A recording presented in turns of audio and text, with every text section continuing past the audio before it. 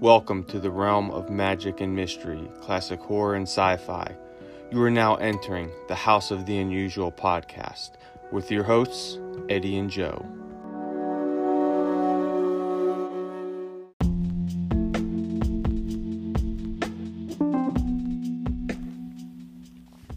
Hello everybody, this is Eddie again from House of the Unusual for another weekly exciting podcast.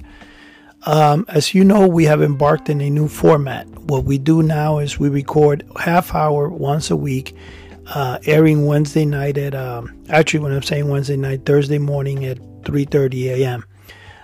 So all those that have an early workout, they can listen to us while they're doing their workout.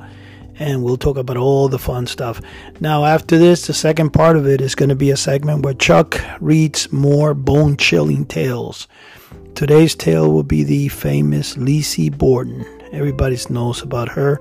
If you don't, stay tuned for the next 15 minutes after I finish, and you will hear Chuck's fantastic voice as he tells the story of Lizzie Borden. Now, the reason I was actually excited today is something I got in the mail that I was not really aware that I was going to get that. I went on eBay, and as everybody knows, when you're hunting for mail order items and you want that one item that you always wanted as a kid, but you just never were able to get, and in my case, it was always that robot plan. And I've said it many times. I don't know how many times I've said it, hoping that somebody might hear me one day and be able to say, "Hey, Eddie, I got him here. You want a copy, or you want to, buy the originals? I have them." Oh, that's a dream. But, little by little, God has always taken care of me. And I go, Jesus, thank you for always being there for me, because today is one of those days that I did get a piece of the puzzle. And if anybody used to order from Honor House or Johnson Smith Company, I used to prefer Honor House. I think Honor House always had the 7-foot monsters and the 7-foot monster ghost. And as a kid, I fell in love with Frankenstein watching Abbott and Costello hold that ghost. And Abbott and Costello Meet Frankenstein. Hold the Ghost was the first one I ever watched. And Meet Frankenstein was obviously the second one. And I watched them over and over. And I thought it was so exciting when I saw the 7-foot monster. So you were going to get this 7-foot monster or a Frankenstein for only $1.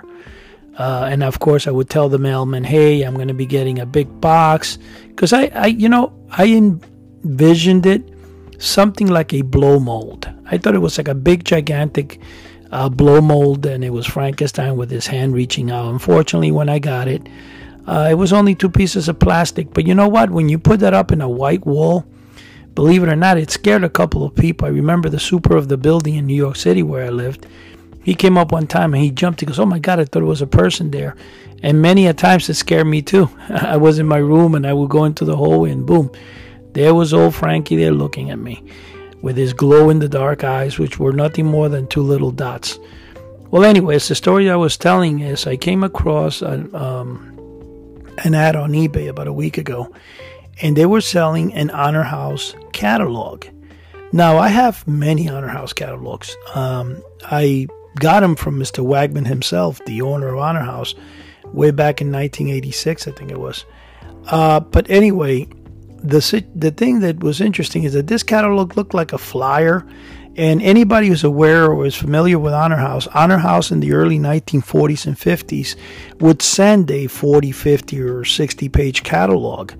But then in the 70s, they started sending this 22 by 24 flyers that were printed in both sides, filled with all the wonderful ads. Well, over the years, of course, when I was little, I lost mine, and I can't say I lost it in the fire I had in 1995, because I think I lost that way before that. Probably as a kid, my mom threw it out, or who knows, somebody in my house threw it out, because I used to keep everything. And over time, I was able to acquire 2 of them. On eBay, of course. I was able to get one, and then the one I got is really nice and everything, but it's like from late 1968, 69. So it didn't have the monster ghost in it. And I remember as a kid having the one with the monster ghost, and I really wanted that one. So anyway, fast forward, I came across another one that was being sold on eBay one time, and I purchased it, and I was shocked. It did have the 7-foot ghost in it. So I was like, wow, maybe it's the one I got when I was a kid. And I also like the fact, but it was selling the 6-foot color Frankenstein and Dracula, the 6-foot size monsters. It didn't quite have, so I said to myself, it does have the monster ghost, but it might not be the one I had as a kid, because as a kid I remember it had the 7-foot Frankie, the plastic version, and it had the 7-foot ghost in the catalog. So I went ahead and I bought this catalog, and I got it at a crazy low price. When I received it today, the shock of a lifetime. It's probably the one I had as a kid, because it does have the monster ghost in it. It has the 7-foot Frankenstein in it. And I was thinking of maybe in the site posting, but as you guys know, right now my website is being built. I've been talking to my brother over it, and we've been working on it. Not me, actually. He's got his IT department in Florida working on it, and he's waiting for me to give him some information. I haven't sent over all the information yet because I'm still debating. You see, since I do sell a lot of the novelties, if I have a static website, there's a good chance that a lot of people go to it and then jump and they go somewhere else. Now, if you have a landing page with all your content, such as your podcast on it, your eBay store, your Etsy shop, it's a great thing. I mean, you can have a landing page and people will come to your page, and of course, anything in your page, they can link. But I think it's kind of a waste, and I'll say why. Because one, if too many people, let's say, want to go visit your podcast and they go through your page, Google kind of looks at that as not user friendly because they're bouncing off your page. And I found out that the hard way about 4 years ago or 3 years ago when I started my podcast.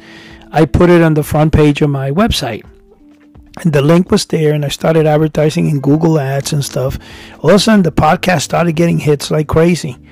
So what it did is it kept bouncing, going to my site, and they would go right into the podcast. They would go to my site, right? So that was bouncing.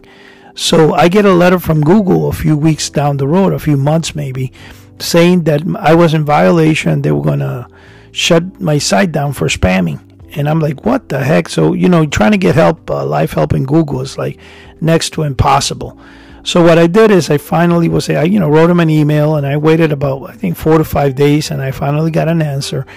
And I explained to them, why were they, or I asked them to explain to me why they're saying that I'm spamming on my website.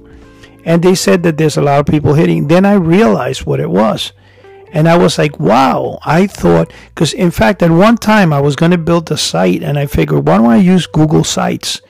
Google, for those that don't know, they have their own sites that you can do, and they're actually free. And I figured, I'm going to link a couple of the website to it and whatever. So some guy that worked in Google, a project manager, said to me, Eddie, if you were to do that, even though the sites are done by Google, the bouncing from one site to the other, it's not good for you.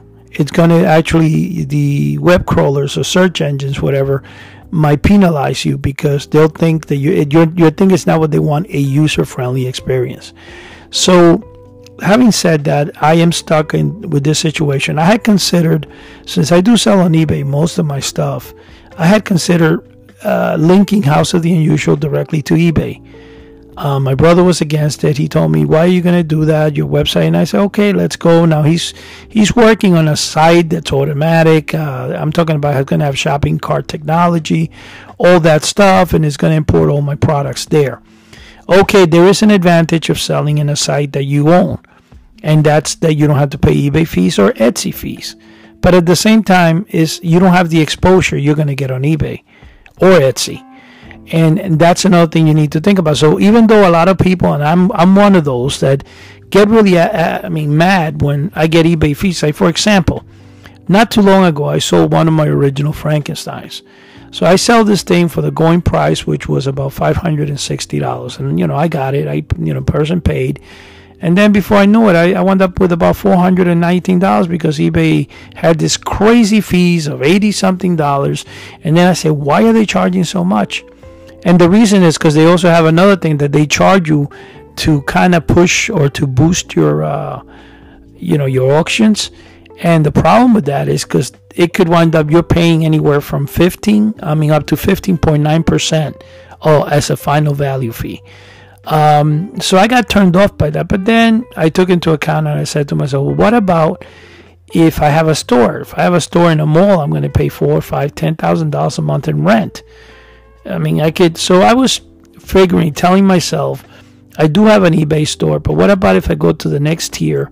Maybe I'll get less fees, but they only go down by, believe it or not, like 0.5%. I thought it was going to be a lot more than that. But so my thought was, link it to eBay, put all my products on eBay, and then people, can go through the store and I'll explain whatever and run it. But you know what?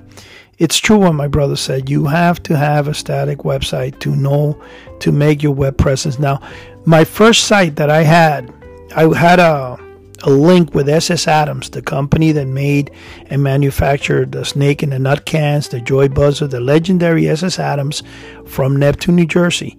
And since David was a good friend of mine, when I got everything that was on that site was SS Adams products.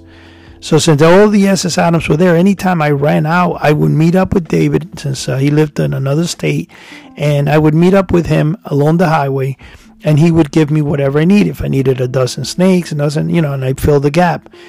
Great and dandy. One day, the site, for whatever reason, which was run out of Canada, the guy that was running the site got penalized from a company because he had stated that he was hosting the sites, and technically he really wasn't hosting, he was a reseller.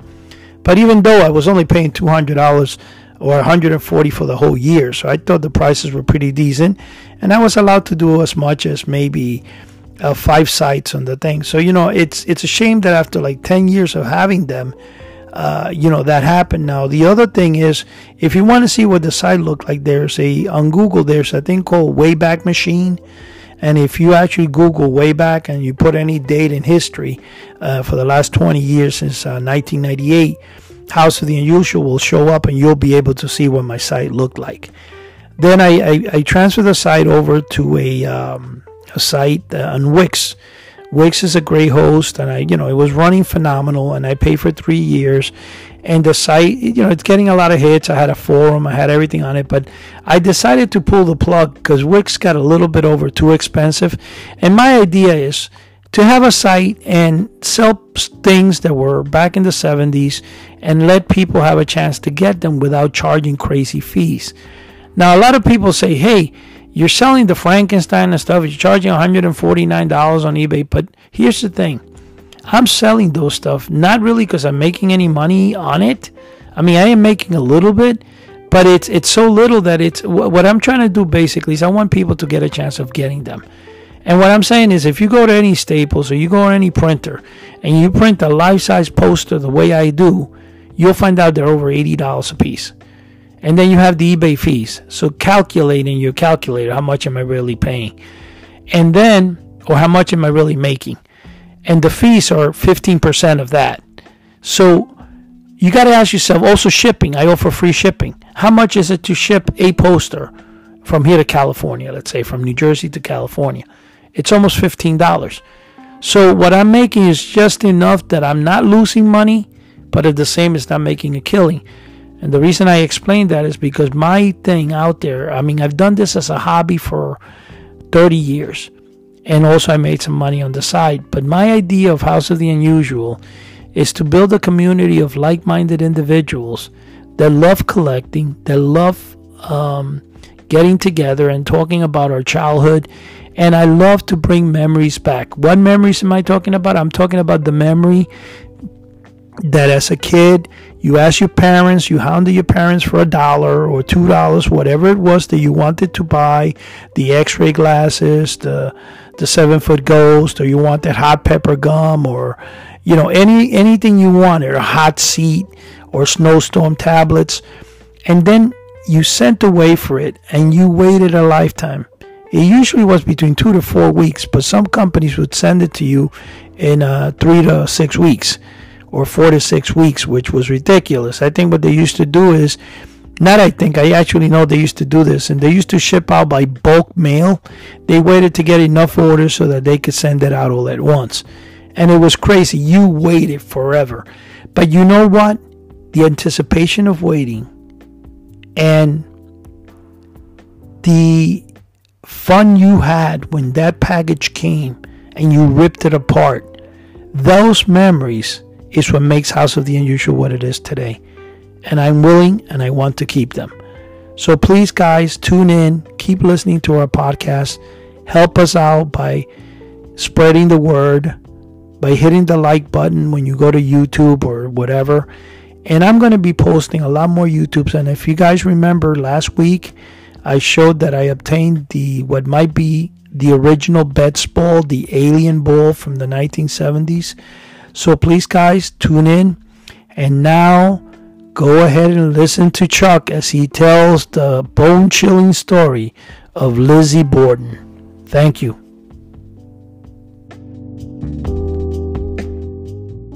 Okay, we have an interesting story today.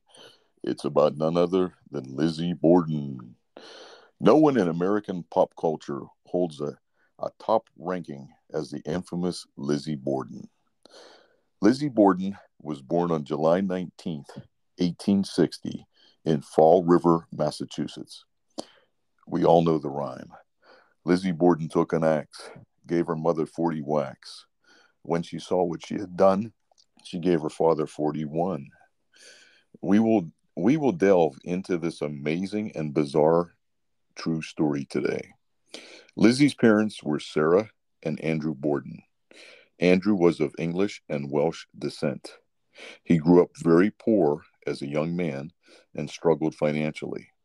He was a descendant of a wealthy family. And I'm not sure of the story behind this, but it's strange that he grew up poor after he was from a wealthy family. But anyway, later on in life, Andrew became very successful in the manufacture of furniture and, strangely enough, caskets, and later a property developer. Fun fact, Andrew was president of the Union Savings Bank and director of the Durfee Safe Deposit and Trust Company. Andrew was known for his miserly ways. An example is they did not have indoor plumbing, despite the fact it was available at that time. The Bordens appeared to be a normal family. Lizzie and her sister Emma had a religious upbringing, attending the Central Congregation Church. Lizzie even taught Sunday school and was a member of the Ladies' Fruit and Flower Mission. Lizzie's mother, Sarah, died at the young age of 39 from uterine congestion and spinal disease. Now, I looked this up online. The only thing I can assume, it seems to me anyway, is it was cancer, almost like a uterine type of cancer. So if you want to check this out, you can. You could look into this, all the viewing people out there. 3 years after her death, Andrew married Abby. This is where the story takes a negative turn. Lizzie did not care for her and called her stepmother, Mrs. Borden. She would not eat with her at the dinner table and was the opinion that Abby married Andrew for his money. Apparently, hatchets played a role in the Borden home way before the murders. Lizzie built a roost for pigeons in their barn in May of 1892. Shortly after, Andrew killed multiple pigeons with a hatchet. He was convinced the birds attracted local children to hunt them. There was an apparent family argument in July 1892, which prompted both sisters to take a vacation in the New Bedford area. Returning, Lizzie went so far as to stay in a local rooming house. So you can see there was tension in this family. It was not as it appeared to be, which often things aren't, things appear great on the outside, but everybody has issues. To further exacerbate things, Andrew gifted real estate to members of Abby's family. Both Lizzie and Emma at this point demanded rental property from their father, which they purchased from him for $1. Several weeks before the murder, they sold it back to Andrew for $5,000. Now that's the equivalence in today's value, about $165,000. So this did not set well with this miserly man. The night before the murders, the girl's uncle, John Morse, visited the Borden house. Also, a few days prior to the murder, the family was ill. Speculation was that a left out piece of meat was used for several meals or suppers. Lizzie claimed it was possibly poison, which was directed at her unpopular father. So apparently, a lot of people, possibly the people that had rented his properties, did not care for the father. The uncle slept over, stayed for breakfast, and left around 9 a.m. Andrew left for his daily walk after this time. Apparently, Lizzie and Emma's chores was to clean the guest room. Abby went upstairs sometime between 9 a.m. and 10:30 to make the bed. Forensics shows that Abby was facing her killer at the time of the attack. The killer struck her numerous times with a hatchet in the side and back of the head. Her face had contusions and bumps from hitting the floor. Supposedly, Andrew returned from his walk around 10:30 a.m. His key, for some reason, would not open the door, so he knocked. Mrs. Sullivan, the maid, opened the jammed door, and she testified to this in court. In testimony, Sullivan stated she heard Lizzie laughing upstairs. Lizzie later denied being upstairs. Mrs. Sullivan stated she removed Andrew's boots and put slippers on him to lie down on the sofa for a nap. Now, here's the discrepancy. In the murder photos, which you can clearly see online, Andrew is wearing boots. Later, Sullivan said she was on the third floor resting when she heard Lizzie calling from downstairs around 11 a.m. Quote, "Come down, father is dead. Someone came in and killed him." End quote. Andrew was asleep when attacked. He was still bleeding profusely, which suggested the attack was recent. The family physician, Dr. Bowen, who lived across the street, came over and pronounced Andrew dead. Interesting facts. Lizzie answers to police were contradicting. She originally said she heard a groan before entering the house. Several hours later, she told police she heard nothing before entering the house. It is reported that most of the police officers interviewing Lizzie did not like her attitude. She appeared way too calm. She was not checked for bloodstains, which is an obvious blunder on the part of the investigation. I mean, can you imagine a murder taking place in somebody's house and the police not checking, for bloodstains or gunshot residue if it's a gun or something like that? That's just unbelievable. In the basement, several hatchets and axes were found. One hatchet head with a broken handle, which was assumed to be the murder weapon. Surprisingly, none of these weapons were removed from the house until the next morning. Lizzie was informed she was a suspect in the murders. At the investigation, Lindsay's behavior was described as being erratic. She often told several versions of where she was in the morning, ranging from reading a magazine to ironing clothes. Lizzie was served with a warrant and arrested. It is said during the trial, Lizzie was stoic and bit her lips. The trial took place on June 5th, 1893. Strange fact.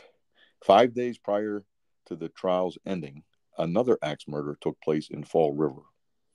What are the chances of this? I mean, really unbelievable. The similarities between the murder were very similar, both of the murders, as noted by the jurors. A Portuguese immigrant was later convicted of this murder. No bloody clothes were found at the Borden scene, but Lizzie's dress was burned by Lizzie at the stove, claiming it had been ruined by brushing into wet paint. And this was witnessed by several people. During autopsy, both victims' heads were removed and the skulls were admitted as evidence during trial. Wow, this piece of evidence really stuck out to me. I mean, I can't imagine nowadays bringing human skulls, especially one so recent, into the courtroom. I mean, they would take pictures or something, or I mean, that would just be way, way too shocking. Okay, after an hour and a half of deliberation, Lizzie was acquitted. Although Lizzie was acquitted, she remained the main suspect for the rest of her life. She continued to live in Fall River for the remainder of her life. She and her sister would eventually become estranged. Now, there's several possible theories that people have put forward, and there's a few books that were written on this matter. So if you like to search them online, you can find these. Okay, one theory was that Lizzie was sexually abused by her father, Andrew. Okay, incest at this time would not have ever been discussed. I mean, that was a whole different world over 100 years ago. Things like this just were not talked about. Another theory was that Lizzie was caught in a sexual twist with her 25-year-old maid, Mrs. Sullivan. So that's one theory that's put out as well. The uncle John Morse is another option, who was indeed a suspect, but they couldn't prove anything. After trial, the Borden sisters moved into a large house in Fall River, Massachusetts. This house Lizzie named Maplecroft. They had live-in maids, a housekeeper, and a maid. Andrew's estate went to both sisters. Lizzie was basically ostracized by the people of Fall Rivers, so she had this stigma for the rest of her life. But she didn't move. That's the thing that's amazing. Several years later, Lizzie was accused of shoplifting. Now, I don't really see any records of this as fact, but this did pop up online, so you might want to check this out as well. Lizzie died of pneumonia on June 1st, 1927, at 66 years of age. Few people attended her funeral. Her sister Emma was put in a nursing home shortly after Lizzie's death. Neither sister married. They lay next to each other in the family plot. So there's an interesting story, really worth looking into. This has always fascinated me. And I'm sure you know this, but the Lizzie Borden house is now a bed and breakfast. And my wife and I had actually contacted this place because we would like to definitely go there, but it's booked really far in advance. It would be so cool to actually go there and stay there overnight. So that is on my bucket list. We would definitely like to do it. So there you go, folks. An interesting story once again.